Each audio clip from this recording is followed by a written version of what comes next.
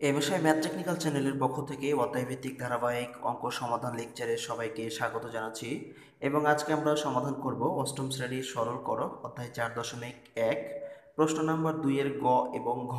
এর পূর্বে আমরা 2 নম্বরের ক এবং খ সমাধান করেছি। এখন আমরা 2 এর ক নম্বর এবং ঘ নম্বর প্রশ্নটি সমাধান করব। পূর্বের 1 নম্বরের যতগুলো অঙ্ক ছিল সবগুলোই আমরা সমাধান করেছি। তো এই সমস্ত অঙ্ক তোমাদের যদি পেতে চাও তাহলে অবশ্যই এমএসআই ম্যাথ টেকনিক্যাল চ্যানেলটি সাবস্ক্রাইব করে নাও এবং বেল আইকনটি বাজিয়ে রাখো আর প্লে লিস্টে চলে যাও, দেখো সকল অঙ্কের সমাধান পেয়ে যাচ্ছ। তো এখন আমরা 2 নম্বরের দুটি অঙ্ক সমাধান করব, এগুলো সরল অঙ্ক। তো সরল অঙ্ক করতে গিয়ে অনেকেই ঝামেলায় পড়ো, যার ফলে মিলাতে পারো না। তো আজকে আমি আছি তোমাদের সঙ্গে, দেখো কিভাবে তোমরা আসলে এ ধরনের বীজগাণিতিক সরলগুলো করবে আমি সেটি দেখাচ্ছি। তো এখানে 2 নম্বরের গয়ে আছে আমাদের এই পুরো অঙ্কটি, এরপরে ঘ নম্বরে আছে এটা। তো আমরা প্রথমে গ নম্বর দিয়ে শুরু করব, এরপরে ঘ নম্বর দিয়ে শেষ করব। তো আমি এখন এই 2 এর গ নম্বর অঙ্কটি লিখব, লেখার পরে এটা কিভাবে সরল করা যায় এটা দেখাবো। তো দেখতে থাকো এমএসআই ম্যাথ টেকনিক্যাল চ্যানেলের আজকে লেকচারটি শেষ পর্যন্ত দেখতে থাকো, তাহলে তোমাদের সরল করা সবচেয়ে সহজ হয়ে যাবে। তো এখানে আমরা 2 এর ক নম্বরে এটা সমাধান করব। এর জন্য আমরা এখানে লিখলাম এটা যে 3x² + 7y², এই যে অঙ্কটি তোমরা দেখতে পাচ্ছ এখানে পুরোটাই। এখন আমরা এটা পুরোটা লিখলাম। এখন কি করব, আমরা এই অঙ্কের মধ্য থেকে ধরে নেব এই যে এখানে 3x² + 7y², এরপরে বাইরে হোল স্কোয়ার আছে, তো এটা সমান ধরবো আমরা এ। আর এই যেখানে মাইনাসের মান একটা আছে আমাদের, তো এই মাইনাসের মানটা আমরা এখানে, সরি এটা হচ্ছে মাইনাস, তো এই মাইনাসের মানটা আমরা ধরে নিব বি। তো এই দুটো অঙ্ককে ধরে নেওয়ার পরে আমরা এটাকে সমাধান করার চেষ্টা করব। দেখো, তো আমরা এখানে ধরে নিচ্ছি তাহলে, অর্থাৎ আমরা লিখব ধরি 3x² + 7y², এটা সমান ধরে নিলাম এ। এরপরে আমরা এই মাইনাসের মানটা ধরে নিব, অর্থাৎ এখানে 3x² - 7y², এটা সমান আমরা ধরে নিলাম বি। তো আমরা এখন প্রদত্ত রাশিটা কি দাঁড়াচ্ছে, তাহলে আমরা এখন প্রদত্ত রাশিটা লিখবো, অর্থাৎ এটা সমান ধরেছি এ আর এটা সমান ধরেছি বি। তো এখন আমরা প্রদত্ত রাশিটা লিখব। তো যদি প্রদত্ত রাশিটা আমরা লিখি তাহলে আমাদের এখানে দেখা যাবে যে প্রদত্ত রাশি লিখি আগে আমরা। তো এখানে প্রদত্ত রাশি, দেখো প্রদত্ত রাশি তাহলে কি দাঁড়াচ্ছে, যেহেতু আমরা এটা সমান ধরেছি এ, তো আমরা এখানে এ লিখবো। এ এর উপর স্কোয়ার আছে তাই স্কোয়ার, তাহলে এ স্কোয়ার। এরপরে সূত্রে এখানে প্লাস আছে প্লাস দিলাম, টু আছে টু দিলাম। এটা সমান ধরেছি আমরা এ, তো এখানে এ দিলাম। এটা সমান ধরেছি বি, তাহলে এখানে দিলাম বি।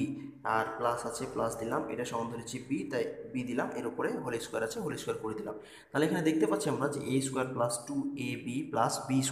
তো এটা সমান আমরা একটা সূত্র জানি যে a² + 2ab + b² সমান আমরা জানি a + b হোল স্কোয়ার। তো আমরা যদি এখানে a + b হোল স্কোয়ার লিখলাম, অর্থাৎ এটা সমান আমরা a + b হোল স্কোয়ার লিখতে পারি, যেহেতু এটা a + b হোল স্কোয়ারের সূত্র।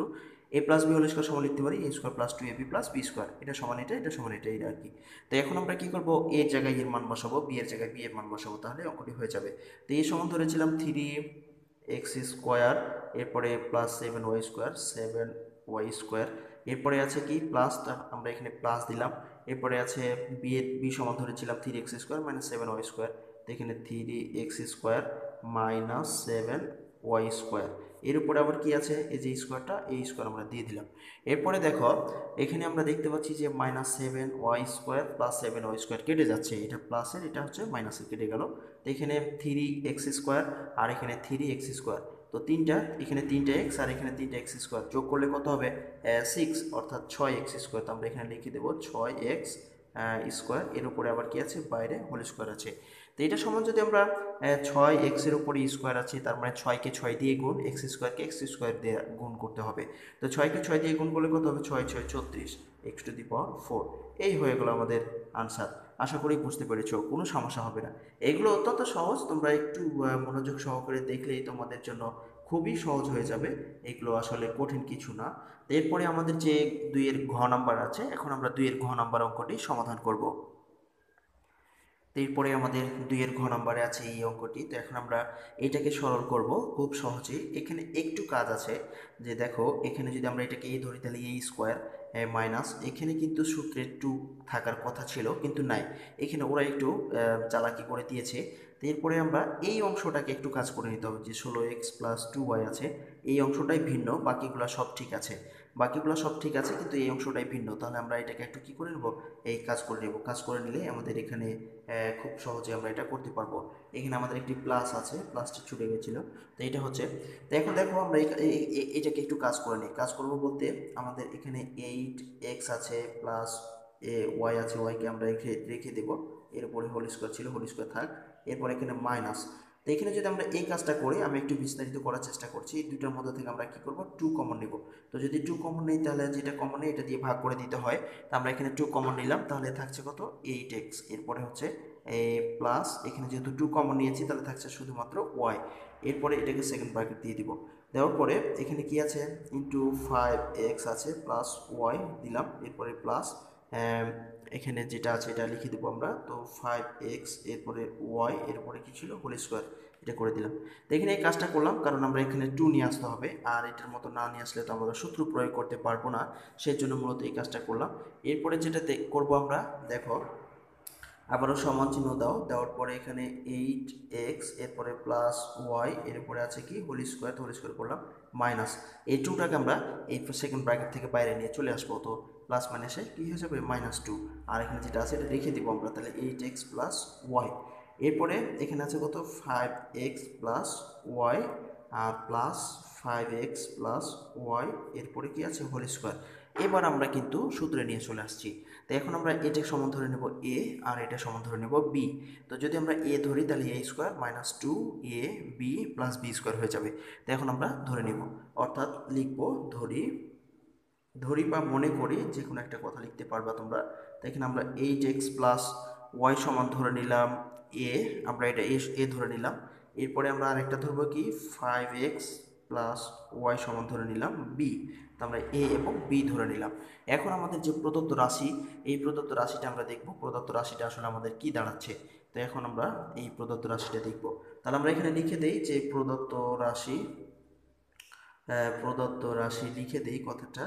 লিখে দেওয়ার পরে আমরা যেহেতু এটা সমান ধরেছি এ আর এটা সমান ধরেছি বি, এখন এই প্রদত্ত রাশিটা লিখব।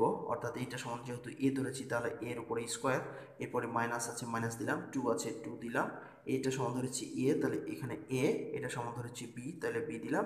এটা সমান ধরেছি আমরা বি, যেখানে বি, তো প্লাস এর উপরে কি স্কোয়ার। তো দেখো এখন আমাদের একটা সূত্র হয়েছে, অর্থাৎ এ square minus 2ab plus B square. আমরা তো এটা সমান সূত্র জানি, কি সূত্র জানি, এ মাইনাস বি হোল স্কোয়ার, অর্থাৎ এ মাইনাস বি হোল স্কোয়ার, এটা সূত্র জানি। এখন এর জায়গায় এর মান বসাবো, বি এর জায়গায় বি এর মান বসাবো। তো দেখো এ সমান আমরা ধরেছিলাম এখানে 8x প্লাস ওয়াই, এরপর এখানে মাইনাস আছে তাই এখানে মাইনাস দিলাম। এই মাইনাস দ্বারা কি হবে, এগুলো গুণ হয়ে যাবে, অর্থাৎ প্লাসে মাইনাস 5x, 5x হলো। এরপরে প্লাসে মাইনাসে এটাও মাইনাস, তাহলে বি কি আছে, ওয়াই, তো আমরা এখানে ওয়াই দিলাম। এর উপরে কি থাকবে, হোল স্কোয়ার হয়ে যাবে। তো হোল স্কোয়ার করে দিলাম। এরপরে যেটা দেখতে পাচ্ছি এখানে 5x, অর্থাৎ 8টা এক্স থেকে যদি আমরা আগে আমরা দেখতে পাচ্ছি এখানে মাইনাস ওয়াই প্লাস ওয়াই কেটে যাচ্ছে, আর এখানে 8x থেকে 5x যদি আমরা বাদ দিই তাহলে থাকবে কত, 3x। এই হলো 3x, এর উপরে কি আছে, স্কোয়ার আছে, তো স্কোয়ার করে দিলাম। তো 3x এর উপরে স্কোয়ার, তার মানে 3 3 9 আর এক্স স্কোয়ার। এই হয়ে গেল আমাদের এই সরলের সমাধান। খুবই সহজ, অত্যন্ত সহজেই তোমরা এটা করতে পারবে যদি এটা মনোযোগ সহকারে তোমরা দেখে থাকো, তাহলে তো এরপরে তোমাদের আর কোনো সমস্যা হবে না এই অঙ্ক করতে। আশা করি বুঝতে পেরেছো। তো এই ছিল আমাদের 2-এর গ এবং ঘ নাম্বার। তো শেষ পর্যন্ত এই লেকচারটি বা এই ভিডিওটি দেখার জন্য তোমাদের অসংখ্য ধন্যবাদ জানাচ্ছি। যদি ভালো লেগে থাকে তাহলে অবশ্যই ভিডিওতে একটি লাইক দিয়ে কমেন্ট বক্সে তোমাদের মতামতগুলো লিখে জানিয়ে চ্যানেলটি সাবস্ক্রাইব করে না থাকলে সাবস্ক্রাইব করে সবার মাঝে শেয়ার করবে।